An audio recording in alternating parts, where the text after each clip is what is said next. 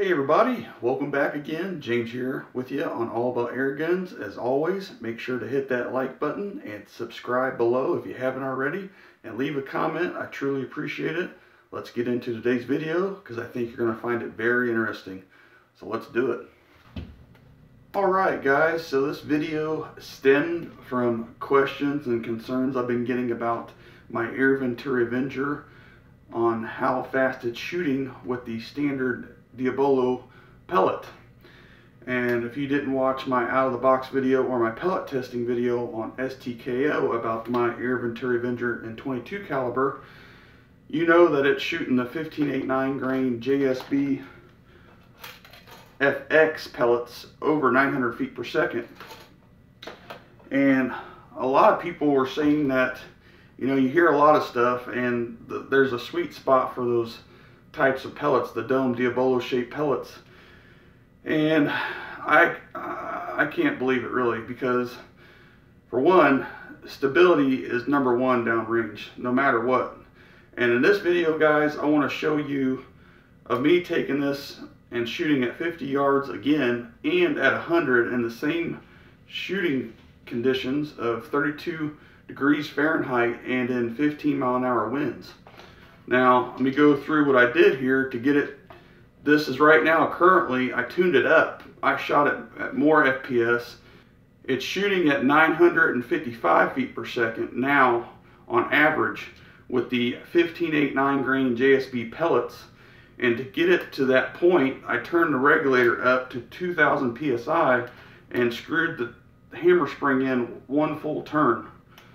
And on top of that, I'm using the CARM magazine with the center point 3 to 9x32 scope, middle dot reticle, and shooting through my side shot.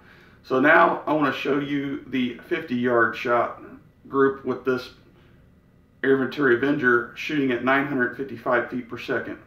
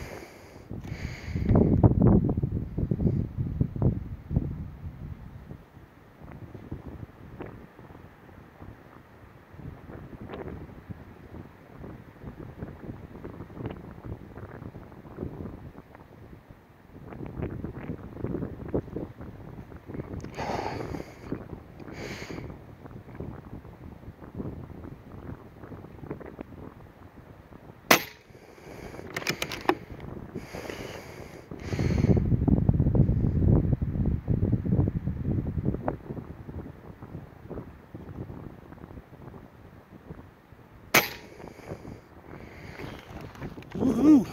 50 yards down. So here's that target. As you can see, they're not bad.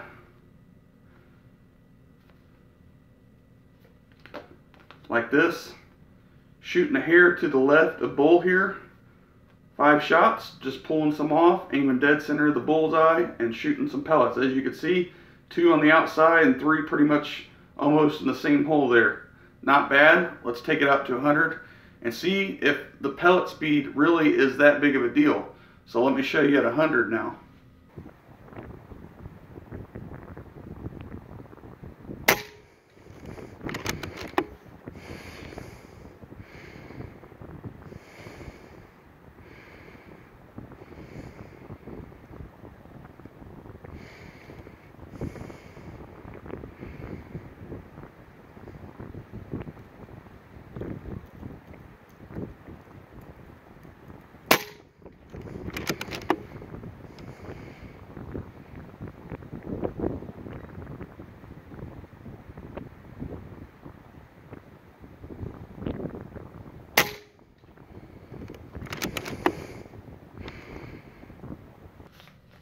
So here is the target that you see, the last 4 shots that I got it dialed in at 100 yards.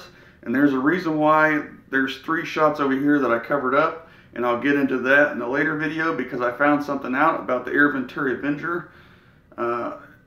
If you heard me at the first portion of this video talking about the specs of the rifle, how I changed the regulator to 2000 psi and did 1 full turn on the hammer spring to increase the velocity. Again, I'll make another video on that topic as to why the shots were on the outside here. I had to, even though you see me aim dead center of the bull, I had to adjust something, and you're not going to believe what it was. But you can see on target 15 mile-an-hour winds, and the groups, this 100-yard shot group is about 1 inch, which is awesome. 15 mile-an-hour winds, 955 feet per second at the muzzle, guys. That is pretty good. Even though I've got it to shoot better, there's a reason why I got it this small. Again, I'll go into that later.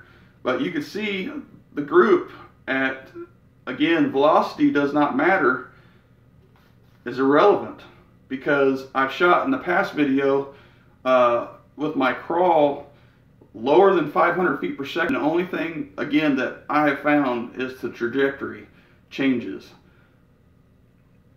That's it. With the lower velocity, if you're shooting the right pellet, again, which trumps everything, the only thing that should be messed with is the vertical. And as you can see here, same exact center of group on both targets. This one's at 50 and this one's at 100.